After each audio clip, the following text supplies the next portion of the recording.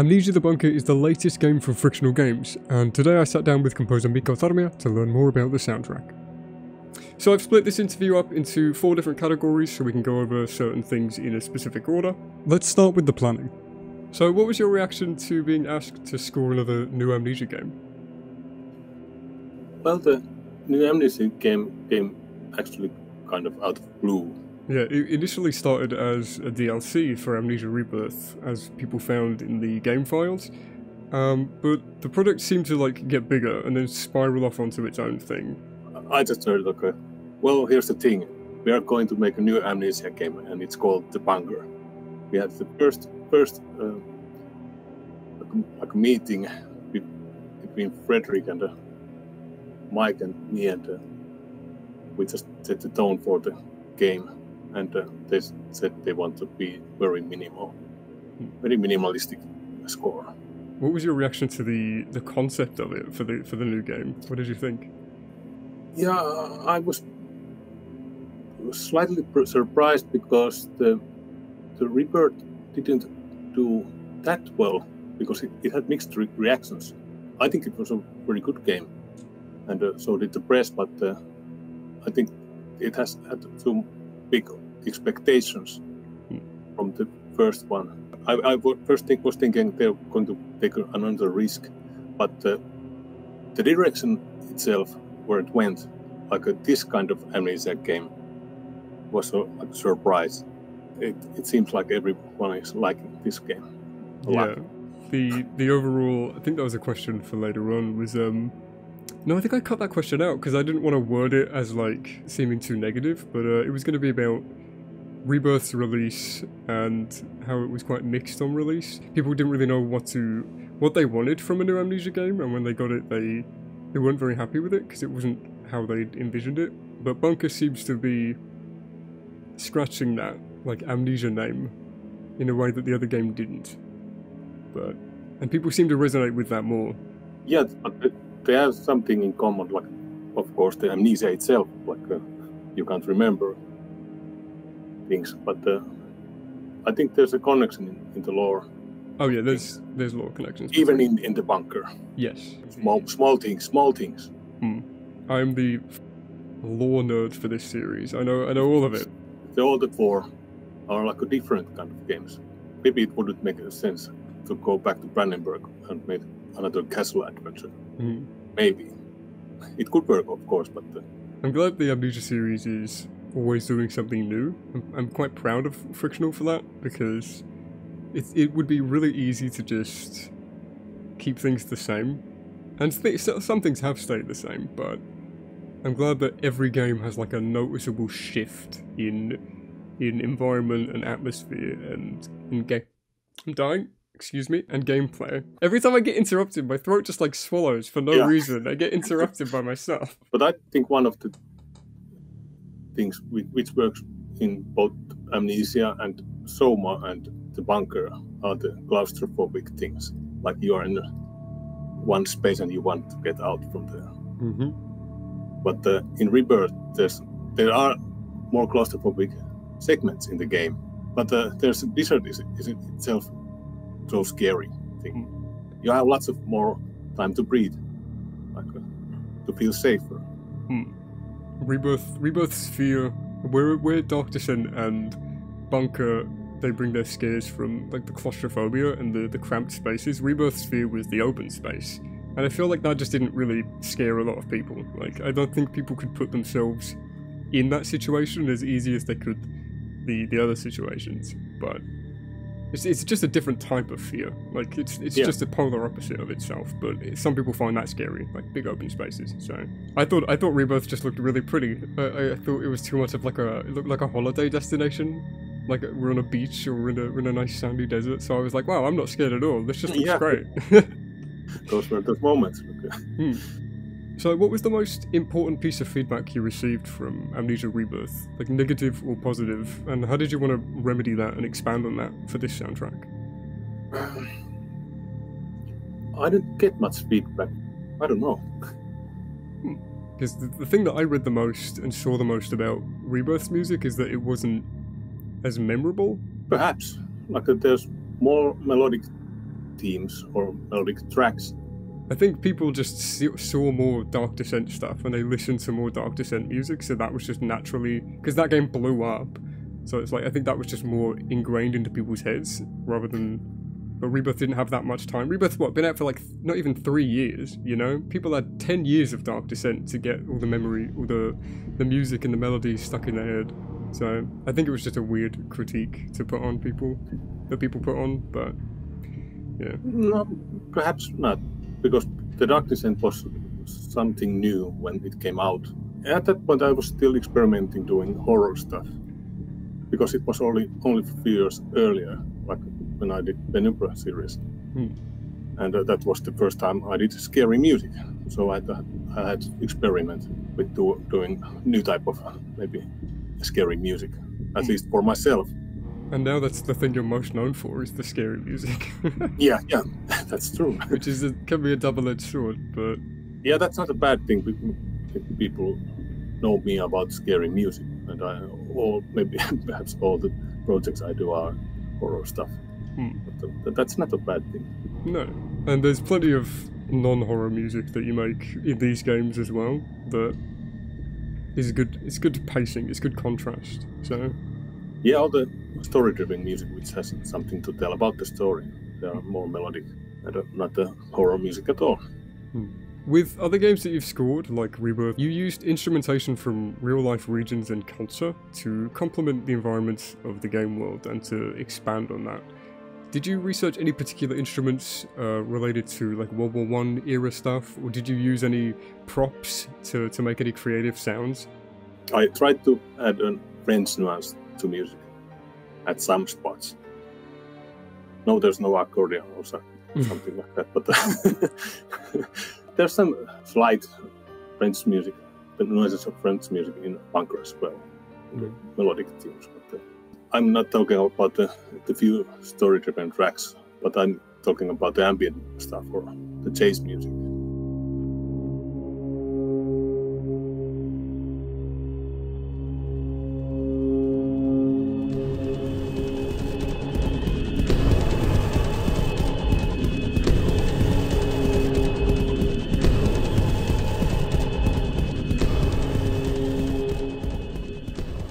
They are both from synthesizers and real instruments.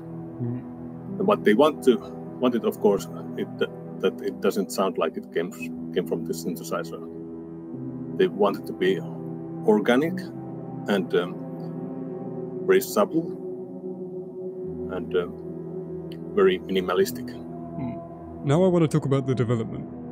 What plugins, VSTs, and instruments did you end up using for the soundtrack? Maybe the new stuff which I was trying, it was Isotope Iris 2, which is more like a sample manipulation synthesizer. So I recorded real instruments to it, and you can hear some things which I recorded, like a bassoon. It's familiar from the Dark Descent, and it's present in this score as well. But like a cello and other things as well. Also the new stuff, I have a modular set behind me, there were a couple of texture synthesizers where I can put any signal through, and they are producing weird stuff. That has quite many possibilities to do sounds. But those are the new things when compared to what I did with Rebirth. Because I noticed a couple of there's some of the same things from Rebirth that we used in Rebirth. Some of the stuff, like the French named song that I'm not going to try and pronounce, that has almost all like Dark Descent and Penumbra stuff from years ago, and that was lovely. That was so nice to hear. When I heard the Penumbra string, because Penumbra string has you've used it in a couple of other tracks, especially in Behind Dark Images. You used it. There's a certain trill, like a noise it makes from the articulation, and I've just always associated that with Penumbra. So when I heard it in the full song in Bunker, I was like, oh man, it was just nice nostalgia for me. But I'm still using the same sound libraries that I have when I was working with Penumbra. I hear them every now and then. I'm like, oh, he's using that. He's using that again. And yeah. Puts a smile on my face. But there's always new stuff, which is nice. It's good. It's good that like you have a lot of the same tools, but your toolbox keeps expanding. So yeah, I like to try to evolve with my methods doing scary stuff. So I'm always trying some new things. That's what makes it interesting to me. It comes through, yeah. It definitely shows in the soundtracks that you're always doing different stuff. It's always interesting because Frictional Games and the music themselves, it always shifts with itself.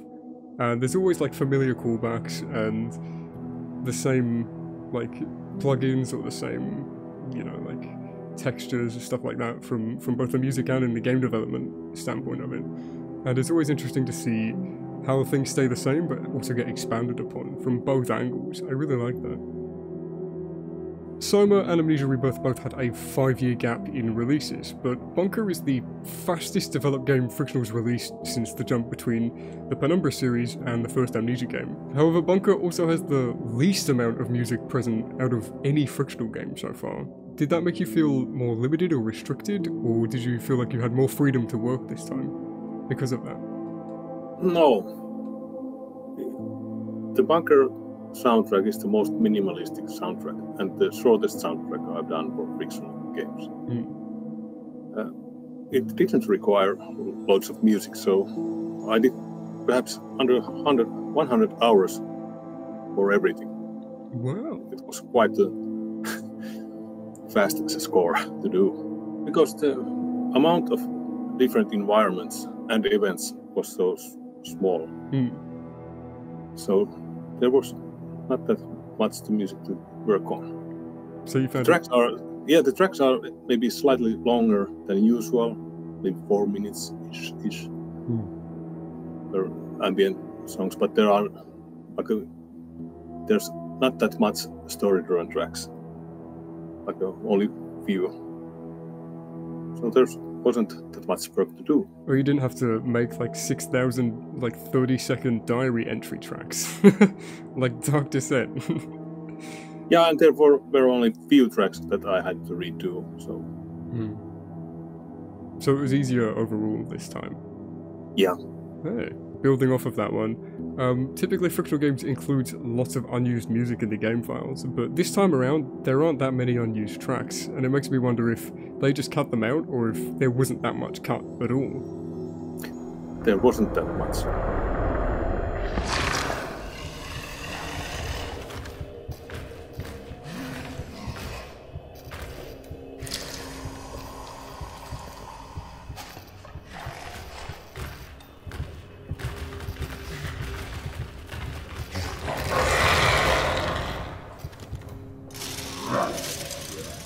Bunker's sound profile is very different than the other Amnesia games, and there's a lot more of a focus on the industrial themes and distortion. So this question is basically just for me. Like, I'm so curious to see how you made some of the sounds in both the tracks, the rat track and the shotgunner track, because some of the textures in there are weird, and it's really cool to listen to. Yeah, you mean the first layer tracks? The layer, all of them. The shotgunner has the bassoon sound, which I made with Iris, and of course it went through some serious processing that it doesn't sound like a bassoon.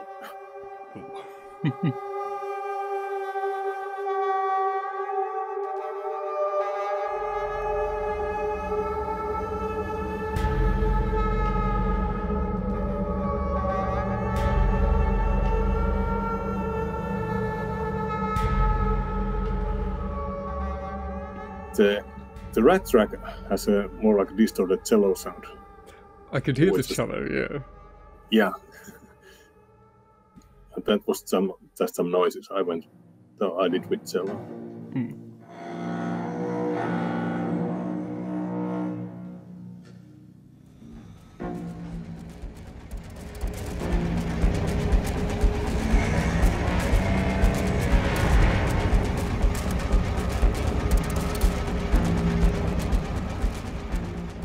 about the higher pitched frequencies in the rat track? What was that? Because that's really strange to listen to. That was some weird sound I put through my texture synthesizers. I can't recall its source, but that's kind of weird texture, like you said. It's very weird, very distinct, very different to other textures that we've had from the series. It's like one of the least organic noises, which Amnesia's soundtrack typically focuses on the organic stuff, which was really interesting to see that here some of the sort of like more industrial, like electronic noises came through in the soundtrack.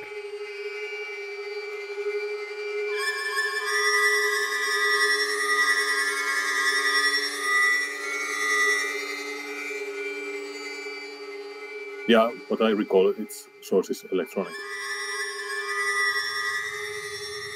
The final topic is reception. So, what are your thoughts overall about the soundtrack? Is there anything you do differently? Maybe part of it. I don't know. Overall, I'm happy with this how the score came out. But, it's a short score, and there weren't many story-driven tracks, like I told. But the ones I did, I'm happy with the theme itself, which you can hear in the end credits track and the menu theme as well.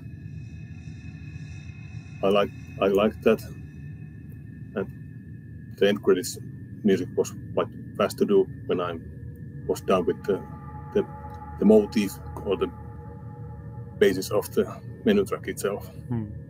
But some of the tracks are maybe bit monotonous. They work in the game itself quite well, but I decided to get rid of a couple of tracks from the soundtrack because they sounded a bit dull. I get that, yeah. Like some of my favourite stuff from you is the sort of more drone ambient, like the prison ambient, stuff like that. I adore. I don't know what it is, but obviously put the bigger tracks onto the OST is a better idea. Yeah.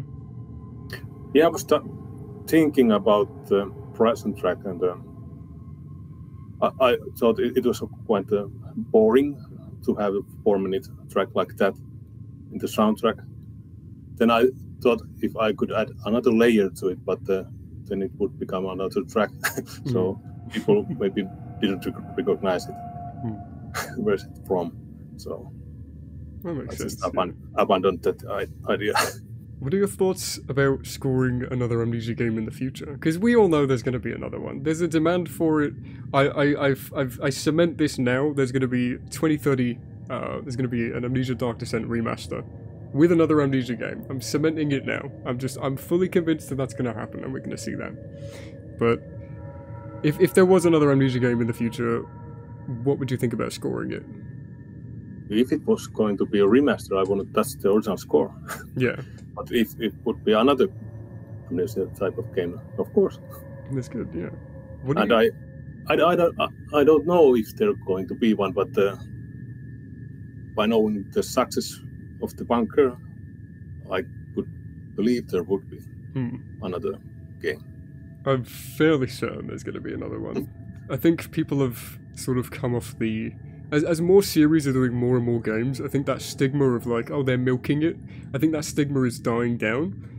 And especially with the Amnesia series, people can say that a 4th game milked it or whatever, but that every game has done something new each time. So I feel like there's still space in this series. There's still more that can be done and experimented with. So I'm glad to see that, and I hope the team enjoys that and leans into that a bit more. But that's just me personally. Yeah.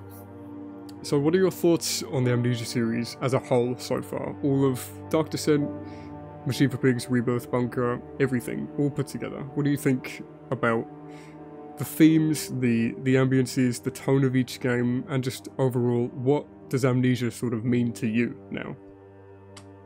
Well, I haven't played the Machine for the Pigs at all, but by judging the other games as the whole,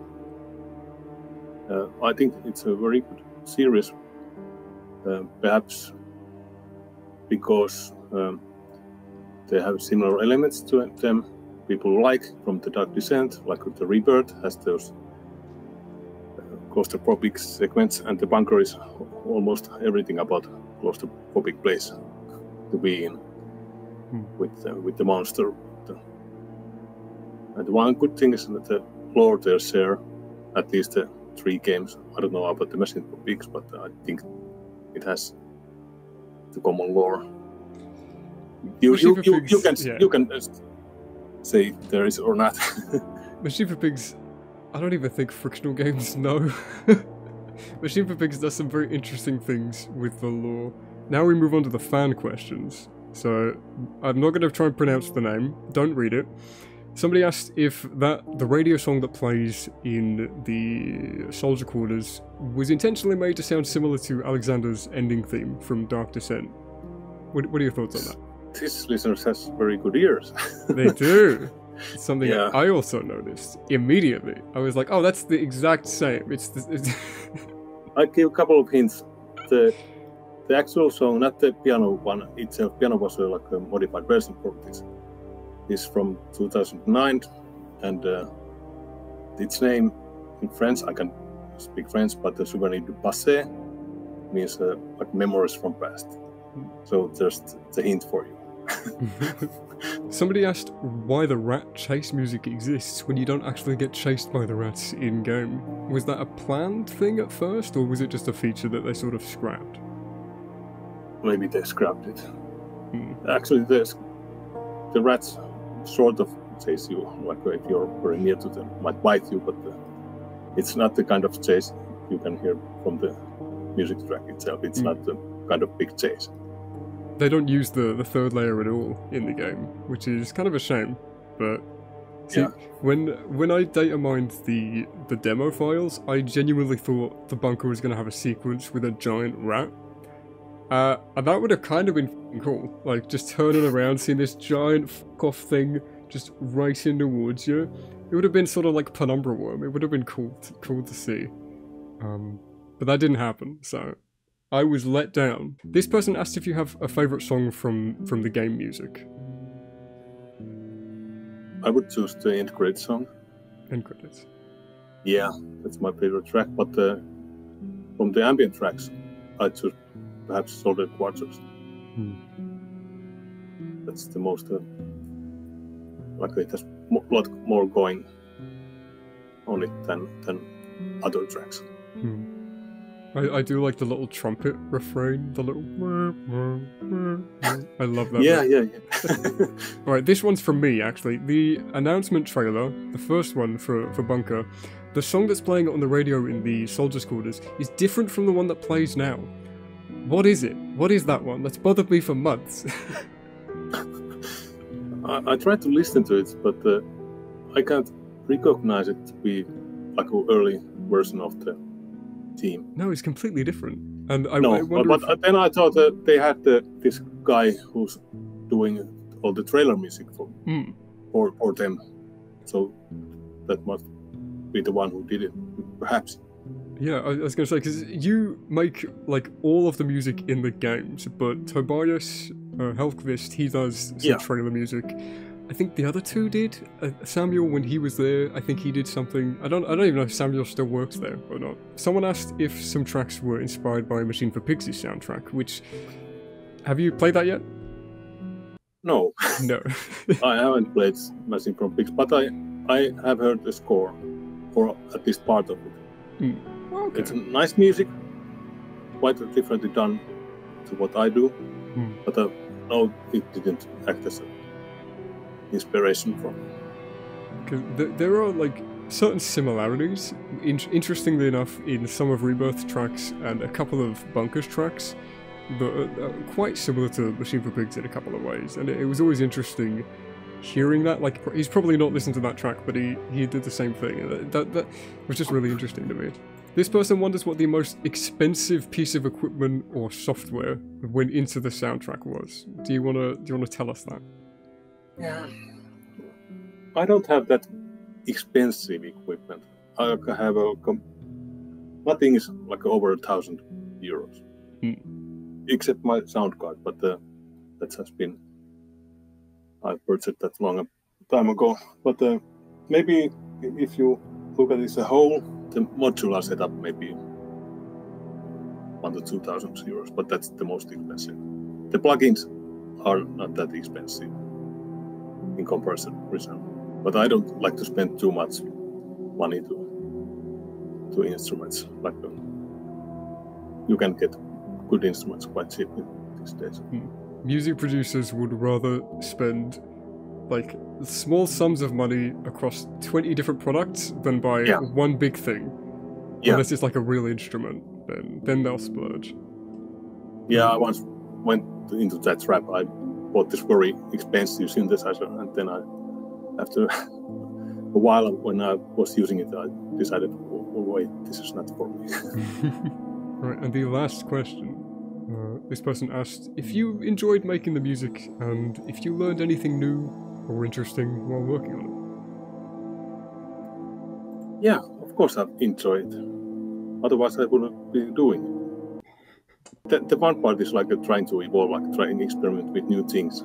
That's the fun part. When you achieve something, you get so happy, like weird sounds. That almost are proud of them. And by that, I of course learn new things. I try to learn new things. I'm glad you still find enjoyment out of this stuff and still find creative ways to do things. That's always good. It's always good to... I think I said this last time, but it's always good to keep evolving, keep trying new stuff. And I'm glad to see you still have that mindset. It's quite refreshing. So... Yeah, I wish I had more time to learn more instruments, but...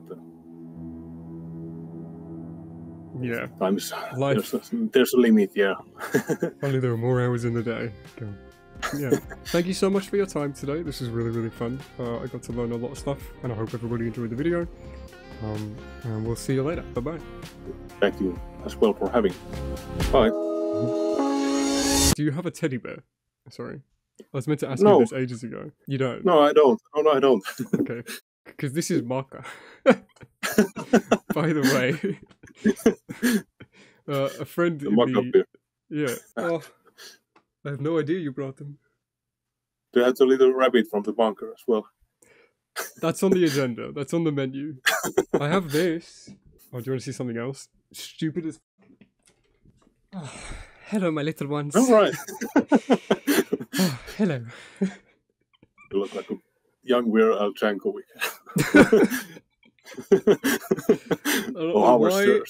Howard Stern had similar hair. Maybe in the 70s. It looked pretty similar. Does he had longer hair? But not so curly. Oi, do you want to buy a wig?